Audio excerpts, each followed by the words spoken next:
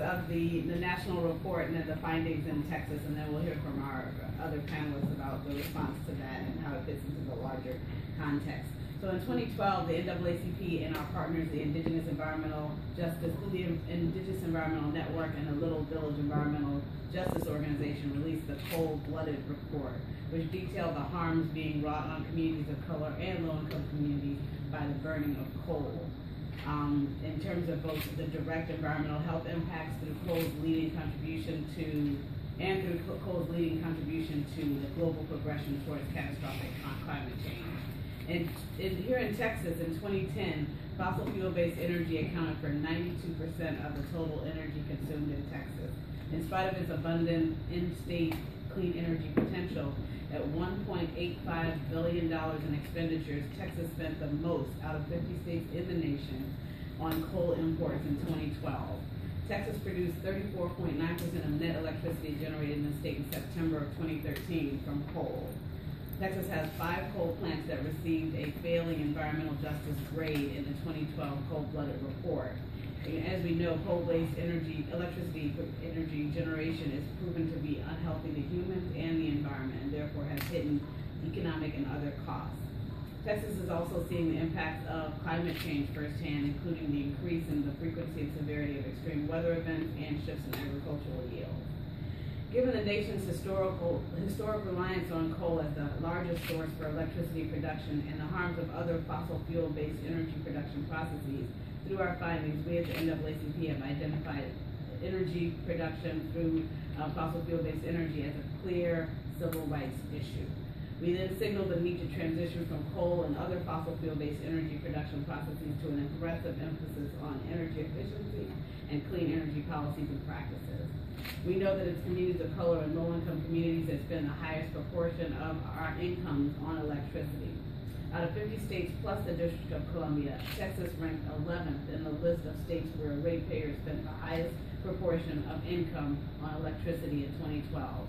And those rate costs are coupled with healthcare costs, lost days of school, lost days of work, which are disproportionately borne by the communities that host the polluting facilities. Therefore, investing wisely with an emphasis on sustainability, health, and local economic development and affordability is essential. Using data primarily from the U.S. Energy Information Agency, the American Council for the Energy Efficient Economy, and the Database for State Incentives for Renewable Energy, and the National Renewable Energy Laboratory, the NAACP's National Just Energy Policies Report documents the current state of our energy choices and our energy policy landscape. More importantly, the report details both the potential for greater energy efficiency and use of clean energy, as well as the policy pathways for capitalizing on this potential. To this end, with a history of established NAACP positions on energy, environmental justice, and climate change dating back to 1977, the NAACP has developed a set of standards pertaining to 3 key policies in the energy landscape, which, if implemented aggressively, could improve health, well-being, and the economic conditions of communities nationwide. So we are recommending a renewable portfolio standard for each state that is mandatory and ensures that the state gets at least 25% of its energy from renewable sources, with a focus on solar, wind, and geothermal sources. We're recommending an energy efficiency resource standard that is mandatory and has a target of 2% annual reduction over each previous year's retail electricity sales. We're also recommending a net metering policy that guarantees that ratepayers can have at least 2,000 kilowatt capacity limits for their individual solar, wind, or geothermal systems, so they can sell back to the utility any excess of electricity they generate above what they use.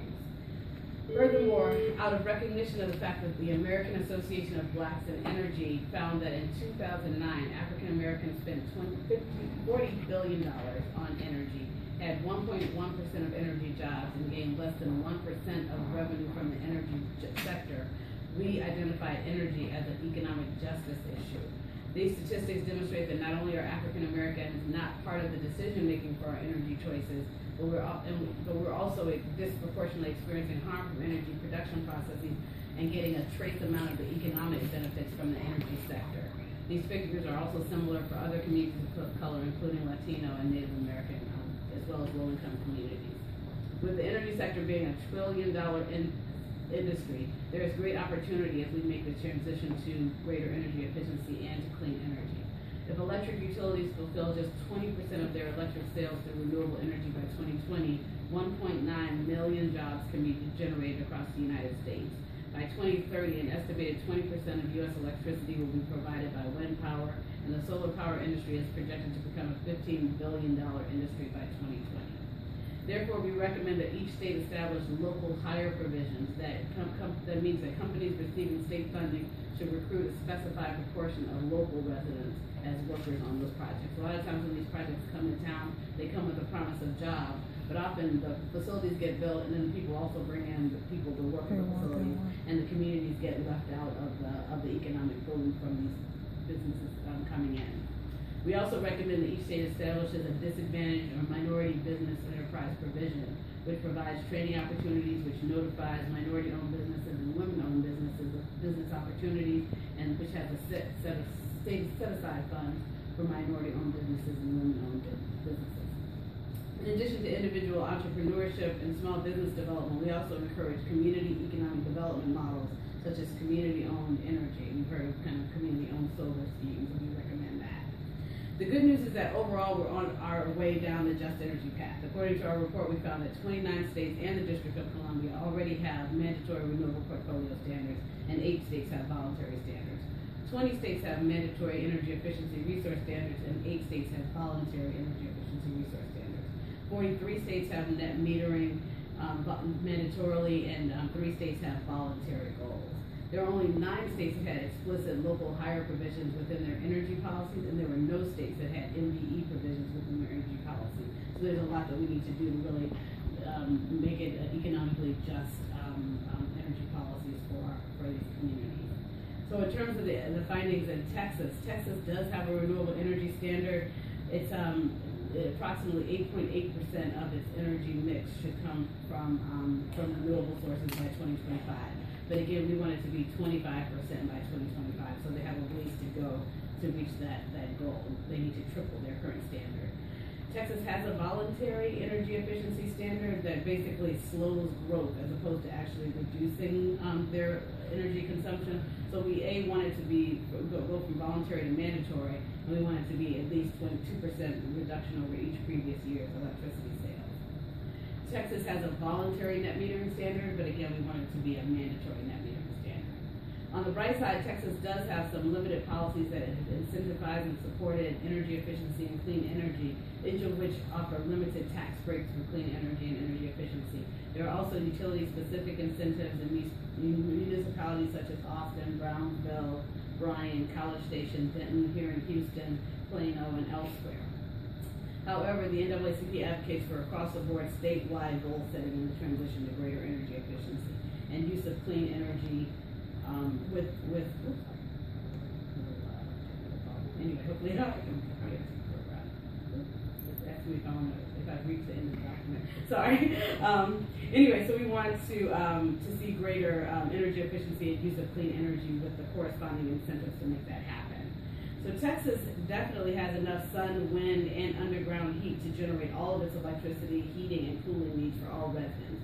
Fortunately, Texas is now the leading state for wind generation with over 22% of the nation's installed wind capacity. So that's pretty good. It also ranks first nationally for wind generation potential due to its plentiful wind resources from the Great Plains and also along the Gulf Coast. So we definitely see that there's a potential there. Texas is one of the places that doesn't have a local hire provision, and it doesn't have a disadvantaged business enterprise provision for minority and women-owned businesses for energy. It has it for the Department of Transportation, but not for energy. So we want to see more of those economic opportunities also for women-owned businesses and for local workers.